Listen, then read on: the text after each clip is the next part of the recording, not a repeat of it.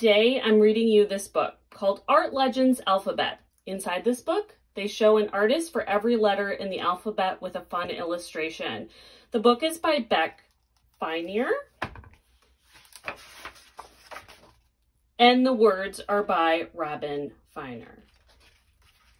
A is for Andy Warhol. This renegade turned high art on its head and carved out a place for popular culture in art galleries. His legendary screen prints of iconic images like Marilyn Monroe and Campbell's soup cans defined a new genre known as pop art. B is for Jean-Michel Basquiat. Emerging from New York's punk scene in the 1970s, this graffiti artist brought the grit of the streets to the 80s high art scene. His collage-styled paintings with African Caribbean influences were like the hip-hop of visual art.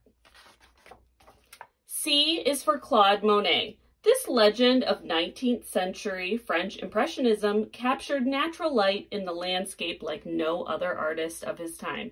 You can almost feel the heat coming from his famous paintings of haystacks in the field.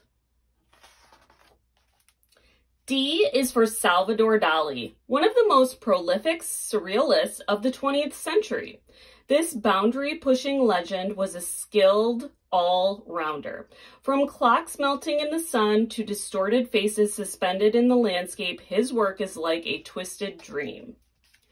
E is for Edvard Munch. This groundbreaking Norwegian painter visualized human emotional states, then turned them into evocative paintings. His most iconic work, The Scream, is so well known that it has become everyone's go-to emoji for, oh no!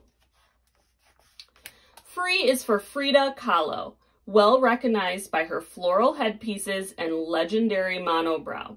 Kahlo's self-portraits depicted her Mexican heritage as well as her struggles with a physical disability. She inspirationally once said, "Feet, what do I need you for when I have wings to fly?" G is for Vincent van Gogh. This tortured 19th century artist transferred his emotions onto canvas in thick, layered brushstrokes. His painting of a blue midnight sky covered in swirling yellow stars inspired the pop song Starry, Starry Night. H is for Henri Matisse. Considered the greatest colorist of the 20th century, Matisse used blocks of pure color as the basis for his bold, expressive paintings. As an impressionist, he wanted his pieces to convey the light, joyousness of springtime. I is for Robert Indiana. Often confused for a pop artist, this minimalist painter and sculptor transformed everyday objects into eye-catching works of art. His love series, where the letters of the word love are stacked, is so legendary it has been celebrated on a postage stamp. J is for Jackson Pollock. This trailblazing abstract impressionist didn't so much paint his canvases as hurl and drip and splash color onto them. An American modernist legend, he threw out the rule book and the standard paintbrush with it. K is for Gustav Klimt. His flattened, shimmering patterns were considered too scandalous for early 20th century Viennese society. But his most famous painting, The Kiss, is now one of his high art's most mainstream images. L is for Roy Lichtenstein. Taking his cues from pop culture's graphics and comic artists, Lichtenstein was the first American pop artist to gain widespread attention. His iconic image and word bubble style paintings were the internet memes of their time. M is for Michelangelo. From the mural of the ceiling of the Sistine Chapel to his iconic marbled sculpture of David, this legendary master of the Italian Renaissance was a creative genius. His emotive renderings of biblical scenes are still as popular today.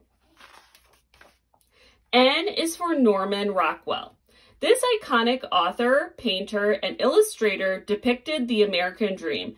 in warm, affectionate images. Featured mainly in the Saturday Evening Post magazine, his colorful representations of American small-town life are truly legendary. O is for Georgia O'Keeffe. From a stylized New York skyline to a beautifully magnified flower, this American modernist worked with simplicity to capture the power of objects, big and small. Her iconic watercolor Blue 2 captures the scroll-shaped neck of her violin she played.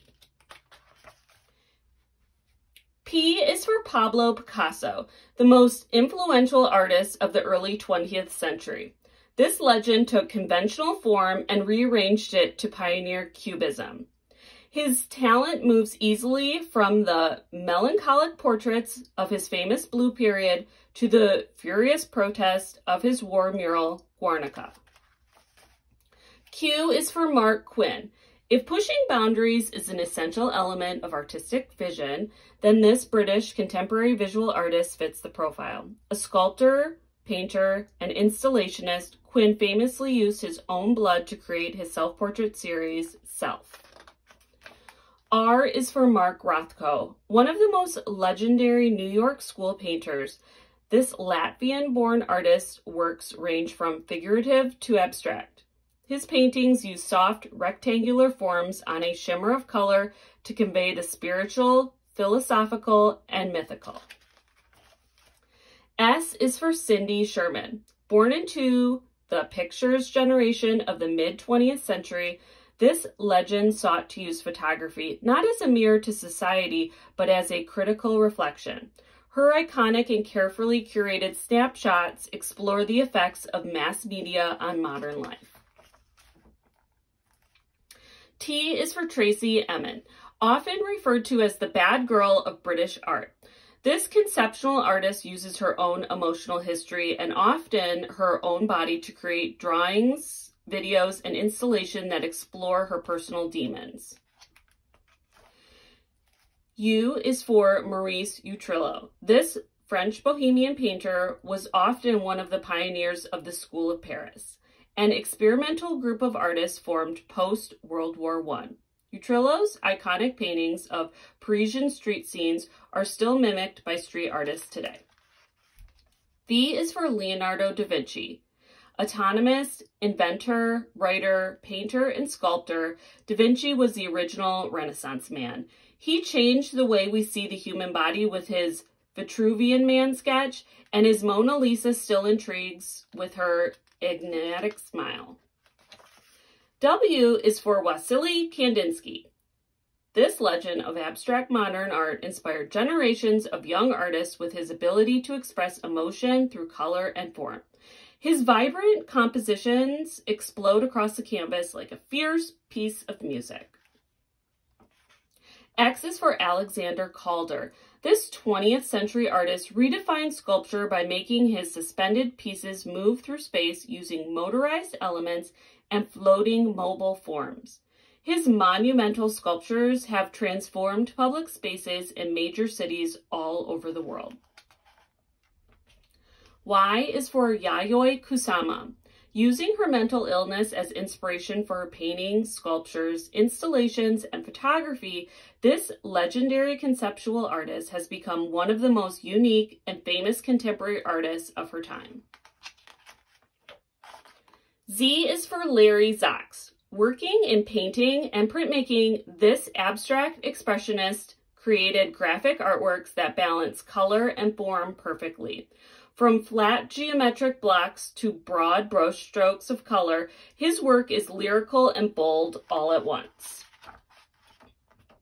And that's it for this book of Art Legends Alphabet. I hope you really liked it, artists, and you were inspired by what you saw, and you go and research some of the artists in this book. All right, I'll see you next time. Bye.